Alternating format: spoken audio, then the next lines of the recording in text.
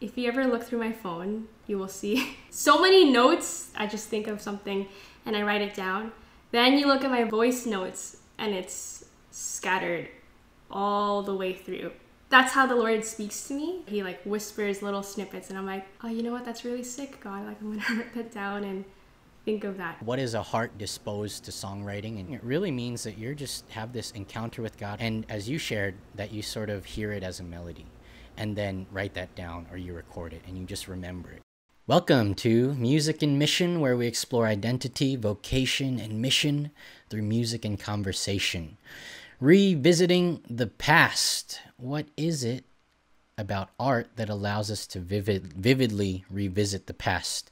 Like, have you ever rewatched a movie or TV show that you used to love as a kid? A lot of people are watching The Last Airbender.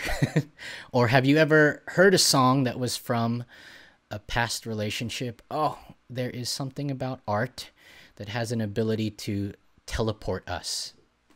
And there is a moment that Pope John Paul II references in his letter to artists. It is this dialogue that happened in the Sistine Chapel back in 1960 something. Pope Paul VI mentions this word. I mentioned it last time, but it really rung out to me, called Einfühlung.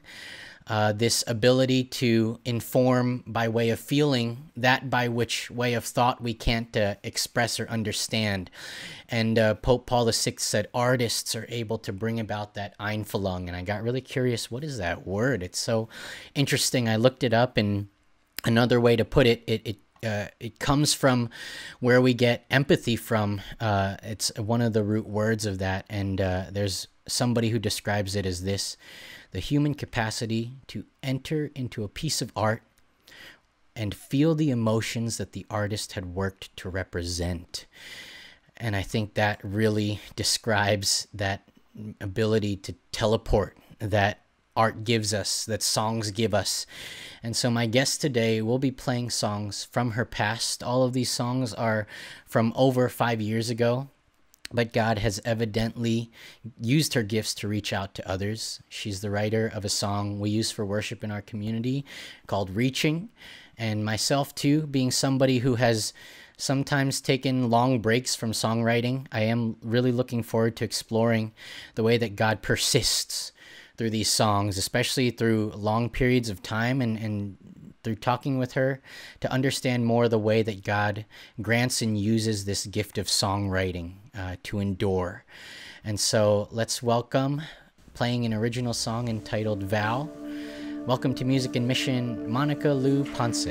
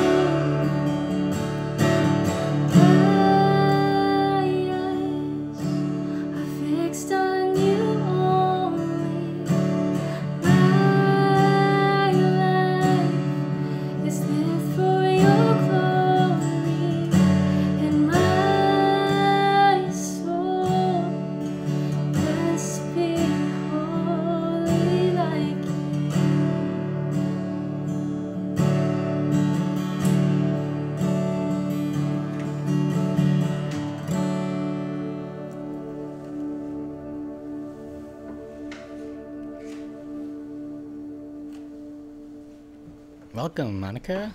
Hi. Thank you How so are you? much for having me here. I Of am course. doing well. It is 29 degrees, so I might be sweating or need to put my deodorant on or something. Oh, wait, for our American viewers, you have to translate that to Fahrenheit. Oh, shoot. I don't know what that is. Because that sounds really cold to me, if in Fahrenheit. Right. Oh my gosh. Jeez, I'm so insensitive. But yeah, because you are from Canada. Yes, I didn't say that at the beginning. Surprise. Yeah, but thanks for sharing. We have to talk about, we mentioned it a little before, but there was some kind of synth emanating from, or was that just the angels joining you in song in Oh the my background? gosh. Yikes.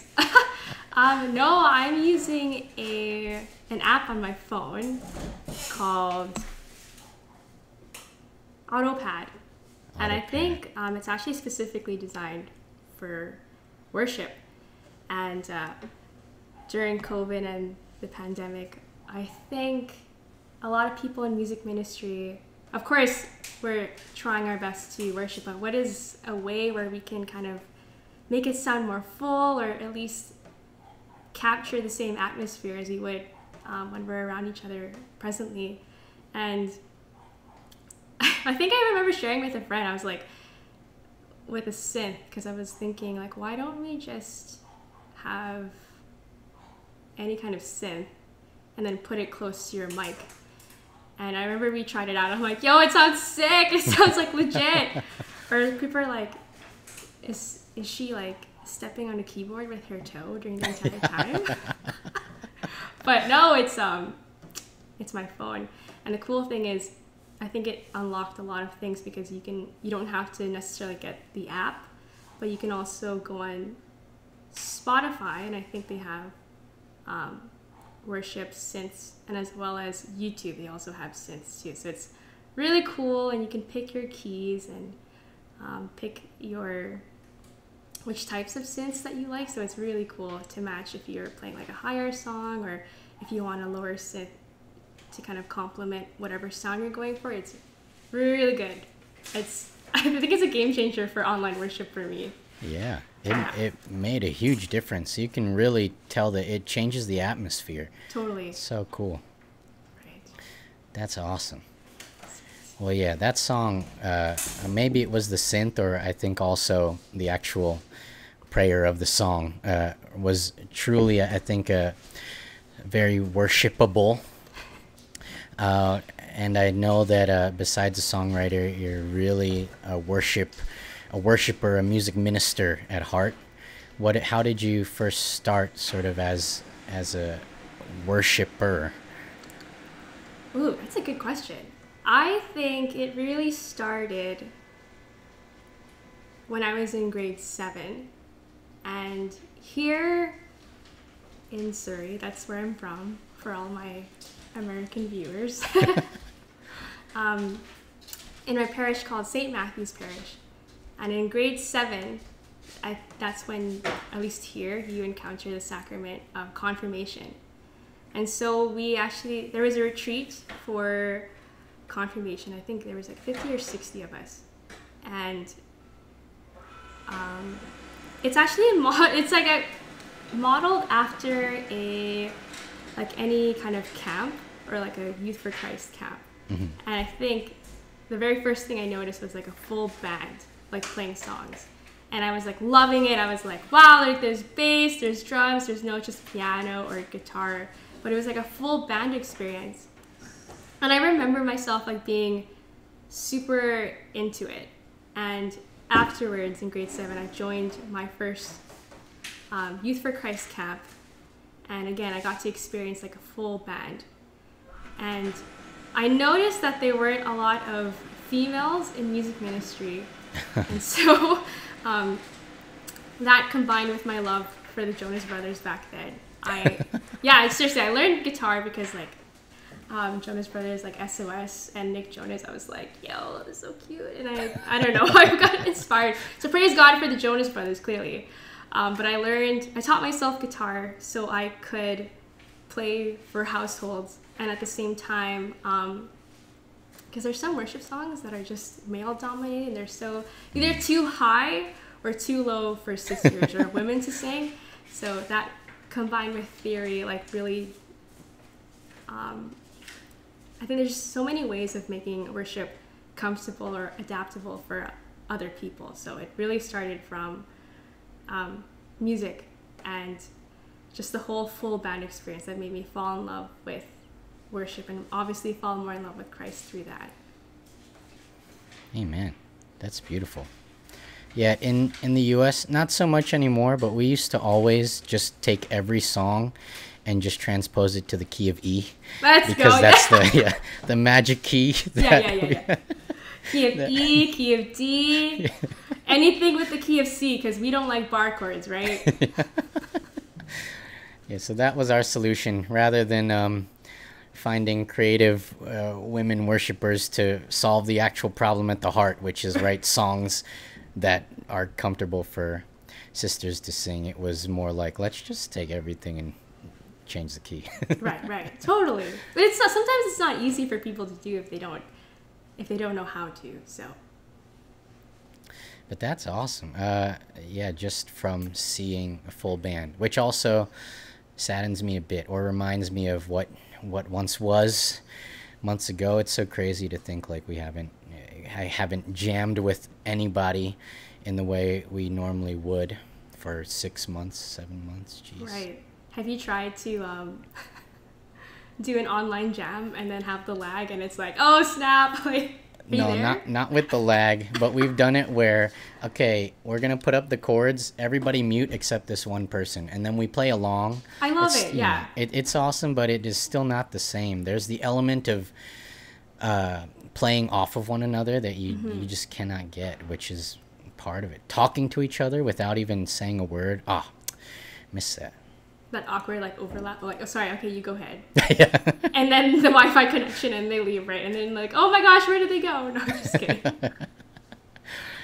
But yeah, beautiful to know that you got your start in and desire for worship and writing, sort of from a desire to help others to worship more.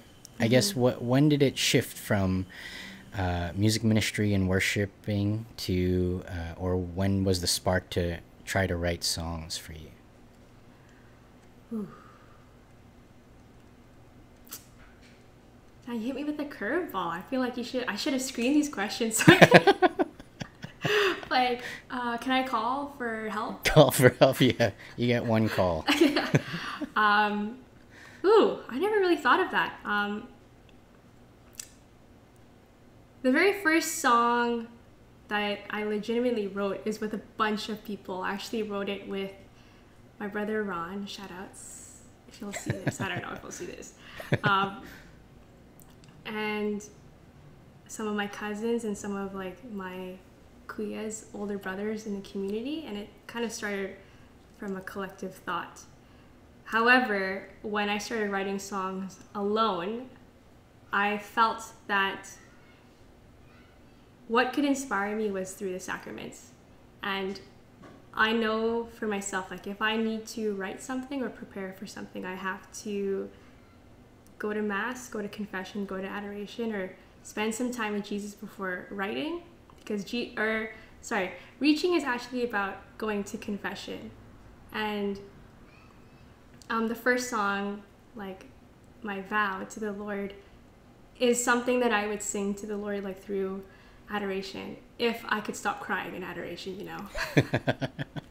Like the ugly crying, it's like, Jesus, like, yeah. So it really starts with the sacraments, or even going or reading the daily readings or reading the Bible. I can't write about someone if I don't know him. You know what I mean? Which is weird because I don't know. Fun fact, I've never written like a full-on love song. I only have written worship songs, and I think it's maybe I just haven't invested time enough, or haven't been inspired. Just kidding. Just kidding. Just kidding. My boyfriend's probably like, what? I'm just kidding. Sorry, Sean.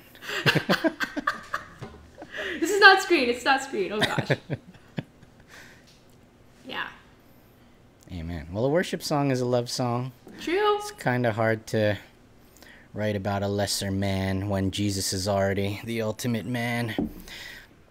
Just kidding, Sean. Sorry. I haven't even really formally met Sean. Only in passing. This is great. This is great. But yeah, that's awesome. I love what you said about it being rooted in the sacraments. There's this part in Letter to Artists that says every genuine inspiration contains some tremor of that breath. Oh, special guest. You're featuring all that printing noises or the furniture movie. It's from my dad. Are you going to say hi, Dad? Nope, he's embarrassed. That's why. But yeah, every genuine inspiration contains some tremor of that breath with which the Creator Spirit suffused the work of creation from the very beginning. And so I think when you say you find it in the sacraments, rooted in the sacraments first, it's really just that breath from reconciliation, from Eucharist, that like the songs that you have mentioned are written, which is beautiful. Praise the Lord. What's the next song you have that was brought about by the breath of the Spirit? The next song is called Every Day, and I'm laughing because I remember when you asked me to do this, and you're like, round up like 3 to 4 songs. And I wrote this song in 2012 for, I believe, the Youth for Christ conference. The theme was called Almighty. And I challenged myself because writing slower songs is much easier than writing a fast song. And so I was like, let's write a fast song, let's do it. And then now that I listen to it, I'm like, it really sounds very kiddish, or like, I don't know, it's, to me, and I got teased a lot because everyone's like, it's so like cutesy and kid-like. And I'm thinking or discerning, like, maybe I should just give it to Kids for Christ. So we'll see. Yeah. Awesome. This is called Every Day. Every Day. All right. It's been a while, so if I forget any lyrics, this is live. Very live. All right, take it away.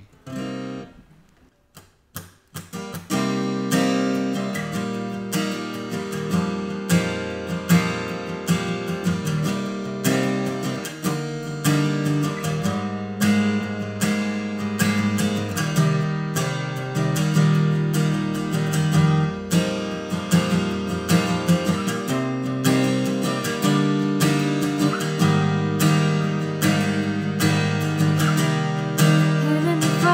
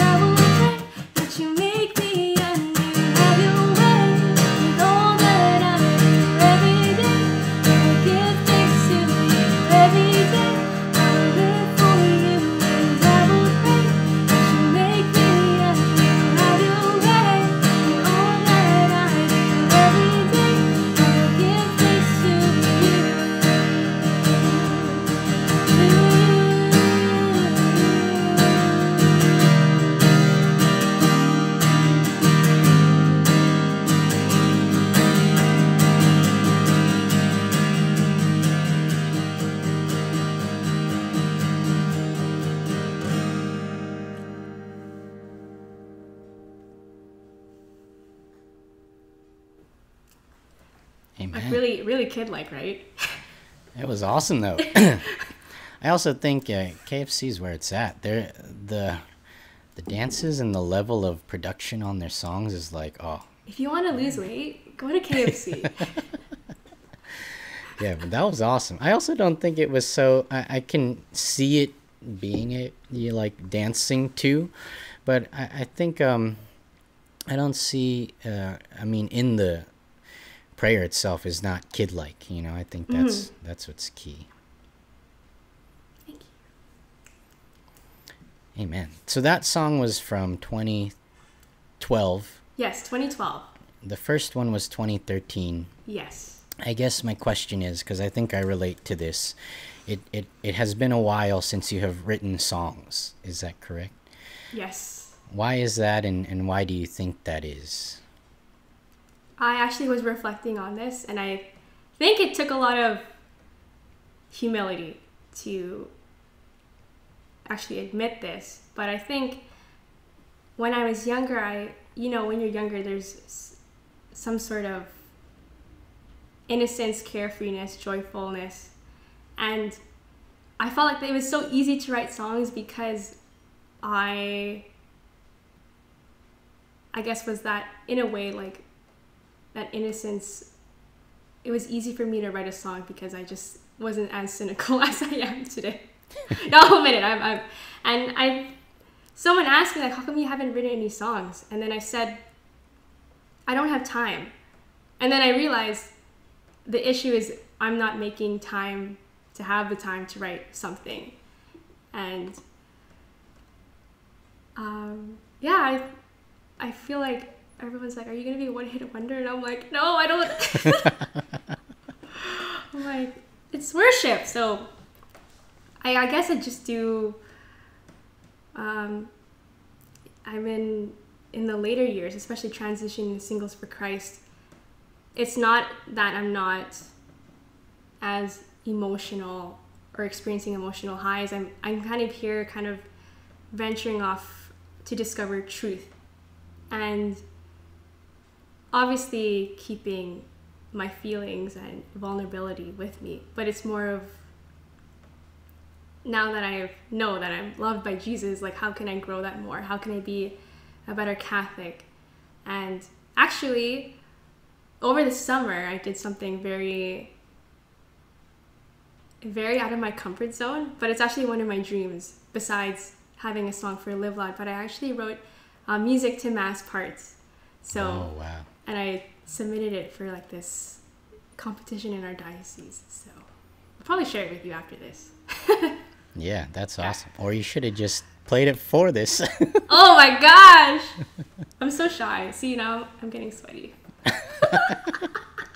Yeah, 29 degrees. It's okay. 29 degrees. I wonder how much that is in Fahrenheit. Yeah.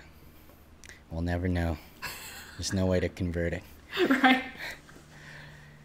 Yeah, that's interesting. In your case, it's you're saying sort of from a place of carefreeness, and maybe some of it is, like you said, had to dig out the reason, and there's sort of maybe a cynicism or a different look at what songwriting was to you back then. There's another part from Letter to Artists where PJP2, he says, works of art speak of their authors. They enable us to know their inner life, and they reveal the original contribution which artists offer to the history. So I think what you were mentioning is these, especially not just the work of art itself, the songs itself, and the prayer in them, teleporting back to that time, but also when you sort of now stretch out and look at the history of Monica Lou from 2012, 13, 14, 15 to Monica Lou now, it also speaks of where you're at as far as your faith journey. And in your sense, it came from a time of maybe more innocence or carefreeness. At least that the place that your songs came from. For me, I know that at the early years, my songs came from a place of vanity and wanting to be known, and competitions, comparison, wanting to win, etc. And so me too, the sort of journey of songwriting, and when I look at it over time, is okay, becoming more mature in what a song would be. Or yeah, it's just the same motivations back then don't hold up anymore to me. So having to find that new grounding and that new footing, and I think you're also on the same journey and in the same realization in your own way, because you just said it, that now you're more mature. Visiting of songwriting is for the liturgy, which is beautiful. Praise the Lord. Again, like, start with sacraments, and here we are. Well, let's just hope and pray that it gets approved one day. Amen. That'd be so cool. Oh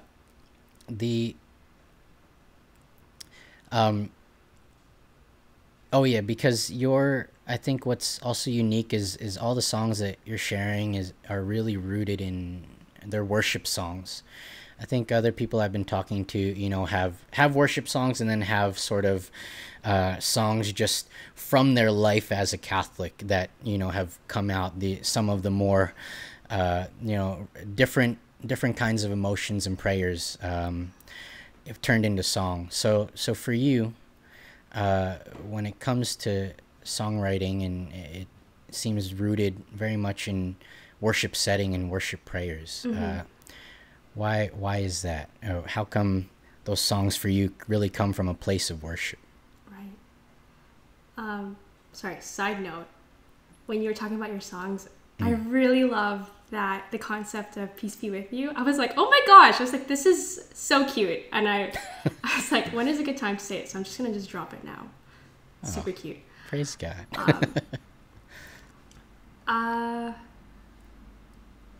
Well, first and foremost, if you ever look through my phone, you will see so many notes that there's no connection. I just think of something and I write it down. Then you look at my voice notes and it's scattered all the way through. And I think that's how the Lord speaks to me, not to say like he doesn't speak to me in a grand gesture, but he like whispers little snippets, and I'm like, oh, you know what? That's really sick, God. Like, I'm gonna write that down and think of that, because with Reaching, really unorthodox way of writing. The bridge came first, and everything else followed. And I feel like with any of the songs that God uses me to write, if I myself am not in a position of worshiping, then I can't produce like a worship song. And I think that's why a lot of my songs, or the pieces that God inspires me to write, are kind of very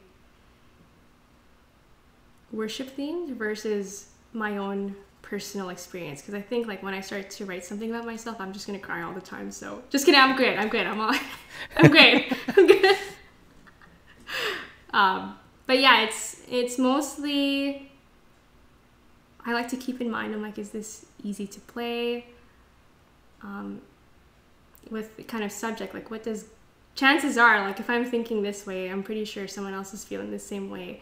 And what helps too, like if I am writing about something, like I'll kind of just talk to someone and be like, how are you doing? Like, and I get inspiration through people's experiences versus sharing my own. Maybe I'm too scared that way, but work in progress. Maybe for the next songs, right? Stay tuned, guys.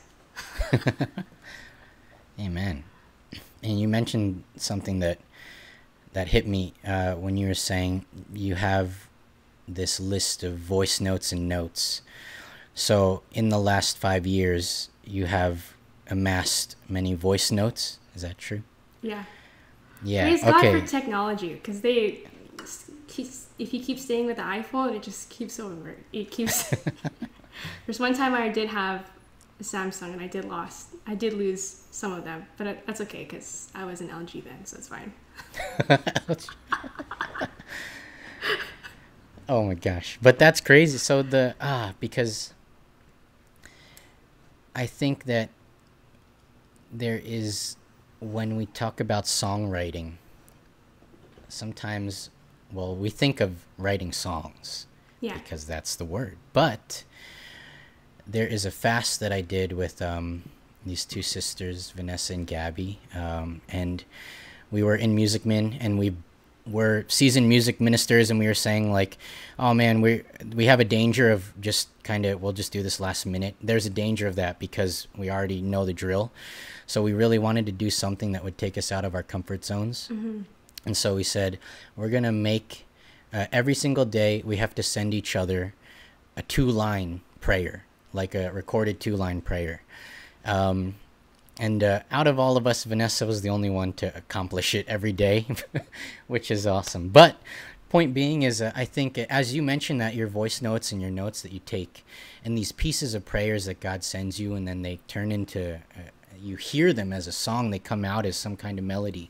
Mm-hmm. That to me, that's really the heart of songwriting. That's really the heart of this divine spark that Pope John Paul II talks about. It's that when you pray, it comes out as song and it comes out as melody. And I think that when somebody asks you, for example, like, when's the last time you wrote a song? Are you going to be a one-hit wonder? And I think that I think that as humorous as that is, there's a danger of losing sight of, I think, how beautifully so that God is still singing to you. Mm-hmm. Whether or not that comes out as a full song. I almost echoes what you said at the start of your songwriting journey was a collaboration. And in a collaboration, it's always this piecing together of different people's perspectives and things. And so to me, I have never reflected on this, but when I was at the height of my songwriting career, it was every single moment I was writing down every thought that would come to me. And I had, like you said, this like 8 hours worth of voice notes that I would listen to during drives. Mm. And so all it was all of these pieces of prayers and this desire to piece them together into a song. To me, I'm only realizing this as I speak it, once you said it, is that like, why has it been difficult for me to write a song as of late? And it's because I'm not even opening myself to the pieces that God is that I am normally receptive to, because it is a piecing together of the prayers. And if you're not open to those pieces and all you're set on is I need to write a song, which is has been a wall for me, is like, I gotta write a song, and now there's this, it's just, I'm just thinking of the song, the end product, who would receive it, how they would receive it, and all of this stuff, and not at the very heart of it, which is God just singing to me and then writing that down, and wow, that was a beautiful melody, and write that down and whatever. And so I think, thank you for that. Oh, thank you. I was like, it's the story of my life. I think, yeah, it is dangerous for when people expect things from you, but also beautiful to note that sometimes God doesn't work like that, and sometimes people don't write like that. And I think, in the early years, like you say, like, it's easy to write songs, but I believe that the next pieces that we write, they will reflect on the status of where we are now. And no, I'm really inspired, because I think that is a thought that I've always pondered, but I think you fleshed it out like perfectly. Amen. And as it fleshes out before our very eyes, I think that's something that Music and Mission is becoming a prayer for that. I think initially, I didn't know what this was at the beginning, definitely, and is it just, of course, beautifully getting to hear these finished prayers and songs, but more and more, I am wanting to hear the in the works stuff, and the little pieces of prayer, because there is no platform for that. There's no place for people to feel I can only share something if it's fully complete. And when that is the notion, then it's all of the fear of like, well, is this good enough? It's never going to be good enough. Some people were talking about being perfectionists and like, you know, it's never going to be done. But to be able to just share something that, you know, God told you. I mean, because we don't do that, you know, for talks. We don't say, oh, you got to listen to this whole talk. Or like, let me tell you this whole talk that I heard. You just say, hey, there was this quote I heard from this homily. And you share that with passion and excitement. But for some reason with songs, there's almost a wall that's like, but I have to make it a full song before I can share it, which is beautiful.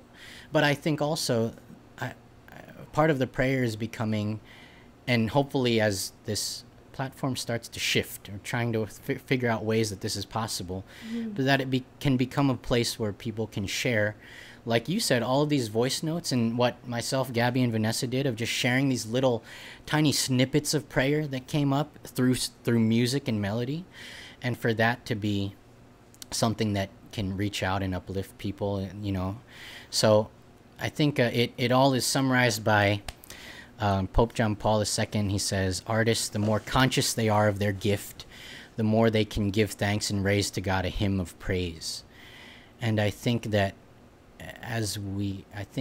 in this very moment, I have become a lot more conscious of what the gift of songwriting is. And it isn't necessarily creating completed songs, but that is a beautiful fruit of the gift of songwriting. But I think the gift beneath that, like, what is a heart disposed to songwriting? And Kuya Bimbo talked about this a lot, like having a heart for songwriting. It really means that you're just have this encounter with God all the time. And as you shared, that you sort of hear it as a melody and then write that down, or you record it and you just remember it. That's a lot more attainable. It's a lot more attainable than you have to be able to write this complete song and people have to, you know, God has to speak through it. It's more just open your heart to God singing to you and write it down. Praise God. This is so good. I just need this conversation just has to happen like 24 hours. Instagram Live only limits us to 1 hour, unfortunately. So true. And since there's only 1 hour, what is your next song before we run out of time? The next song is called Embrace, not to be mixed up with the other song from Live Loud called Embrace. Which is a male-driven voice song. Yes, very, very male. This song is actually 10 years old. And again, this is the song that I worked with my brother Ron and my cousins Nathan and Isaac and my kuyas. They're not even Filipino, they're like white and Korean. Kuya Mike and Peter Bjorn.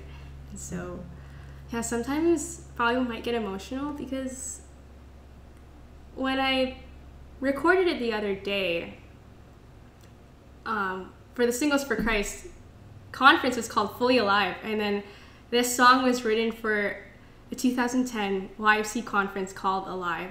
And I guess a rush of nostalgia and how God in a decade has always been faithful. Like, there have been drawbacks, but it's how you perceive them and how you treat it. You either take it and transform it to something beautiful, or, you know, just be like super sad and be inactive. No, I'm just kidding.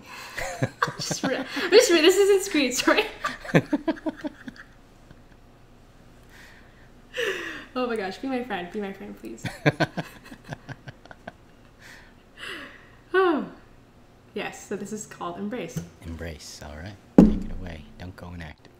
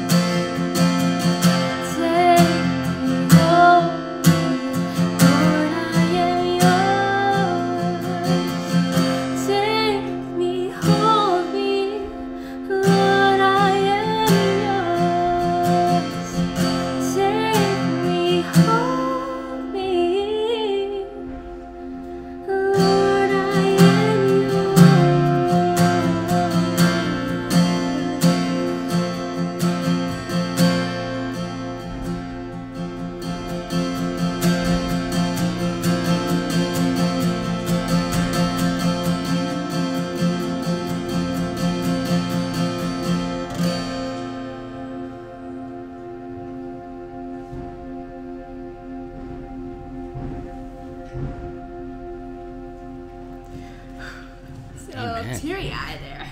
Woo! Beautiful. So what is the prayer behind that song?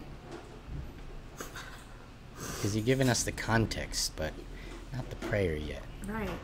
Well, I wrote this when I was 15, very LG, still today. No, I'm just kidding. I'm good. But so I've been looking at the lyrics, and a part of me, I was sharing this to a friend, and I was like, why did I write that? I'm so hurt. Like, I'm okay. Like, here's God, and for some reason, I ran away. And nothing else will ever be the same until I come back to God. So, yeah, I'm like, why did I run away? You know, so that's like, these are the thoughts of like when I look at past songs, like, why did I run away? And, you know, what really gets me is the bridge where it's take me, hold me, Lord, I am yours. That could pretty much be like the entire song, and then I'll just like sobbing at the sides. But like, you know, when you are in full communion and union with God, there's nothing else to say but, you know, Lord, I'm sorry for piecing it, but I'm back here, bigger and better than before, and take me, hold me, like I am yours from this day and forever, for the rest of the days that I live, until I see you in heaven. Look at that teary eye, like, oh my God. Amen. Beautiful. Thank you for sharing that prayer. Thank you, God. Praise the Lord. Thank you, God. Well, we're coming up towards the end of this, unfortunately. Oh, man. I wanted to troll you more. Yeah. And I wanted to hear more of your, the things your dad's working on in the background. I'm just like, that's fine. This is live. Guys, this is very, very live. So live. The more you say it's live, the more it gets suspicious. But it's okay. Praise the Lord. I think from the letter to artists, there is something very loud to me. Some of the last words that Pope John Paul II gives us: "This is your task. Humanity in every age, and even today, looks to works of art to shed light upon its path and its destiny." And I think even more so now in pandemic, and you talk about songs coming from an attachment to sacraments, and we know that many people are still unable to even physically get to sacraments. So I think just that responsibility to continue to be open to write and to share. What is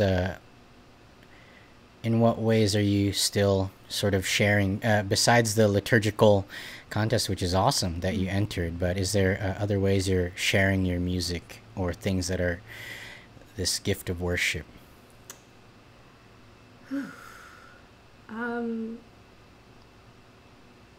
I guess in my spare time, I like to record like mini short covers of other worship songs on my Instagram, and I think it's a way for me to obviously take care of my spiritual self, but also practice your craft.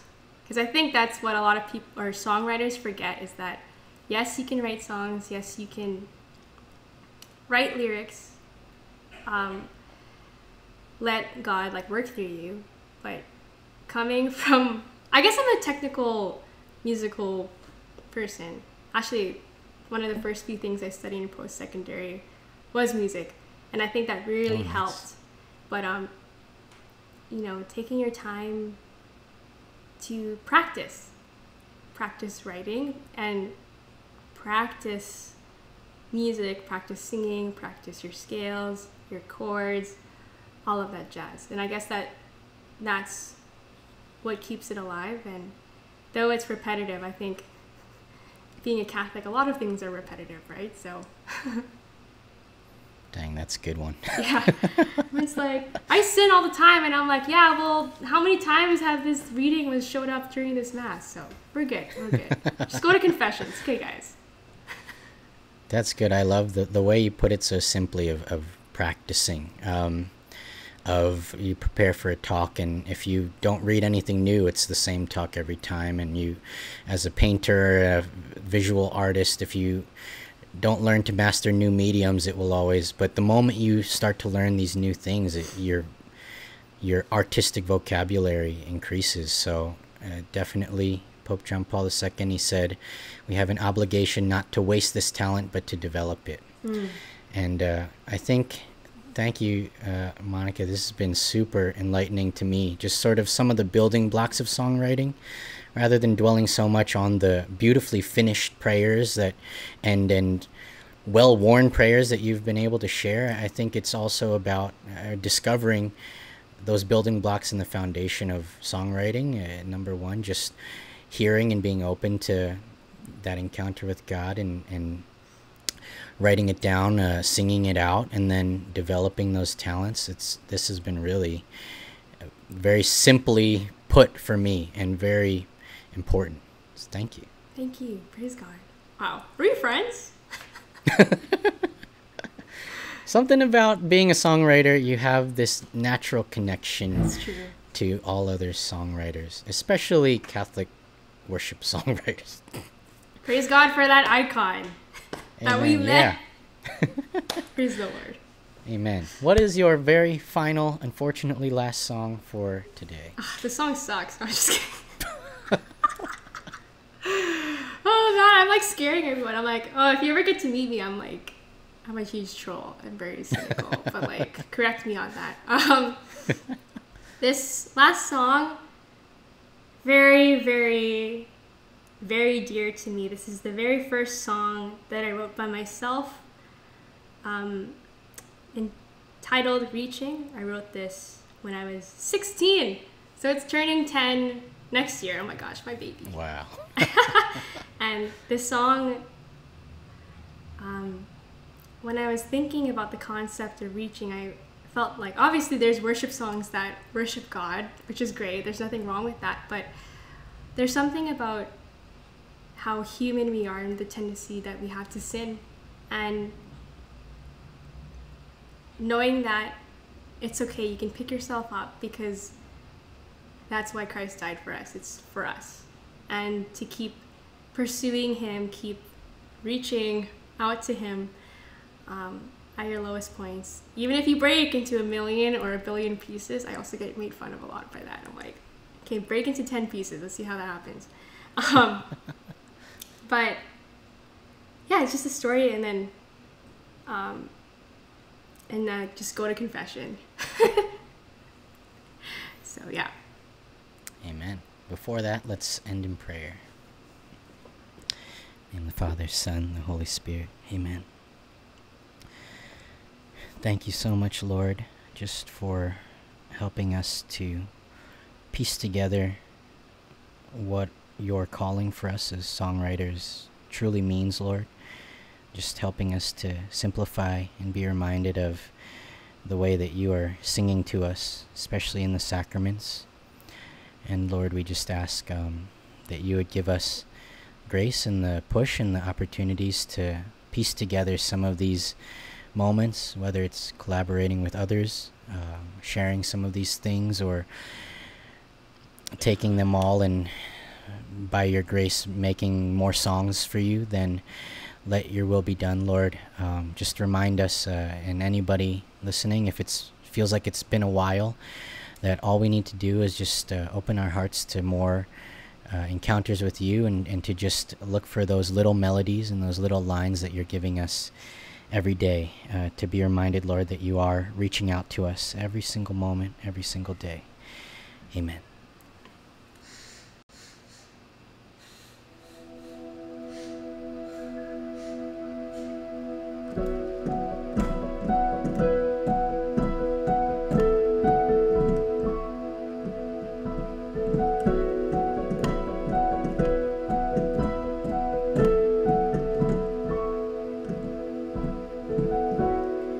Loving God, you have chosen